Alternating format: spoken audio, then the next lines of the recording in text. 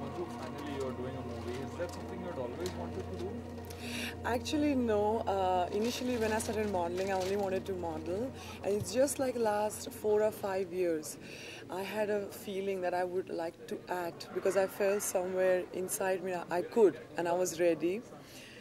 So that's how, and then actually in the Indian cinema has changed a lot, and especially it's changing more and more dramatically in 3 or 4 years.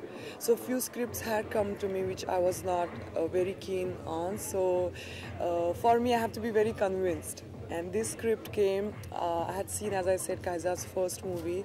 So I thought that he's a really good director, capable director. The script is written really well. So after having a couple of meetings, I was convinced, and I took this role or this movie, accepted.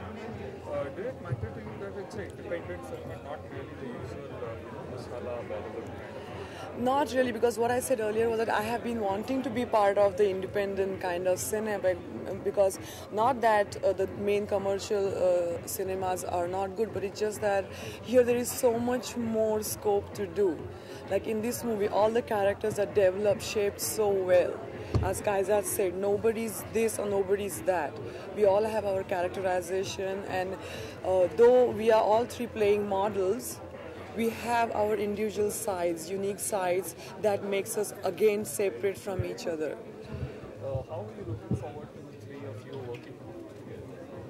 The three models, Padma and I think it's going to be good because I have not known Padma. I had met her when she was here a few years ago to do modeling. Katrina, I have just met her, but she's really, really nice. And I think it's going to be great fun. We get along, and the whole cast, everybody gets along so well with each other. And we've been working very hard. Thank you.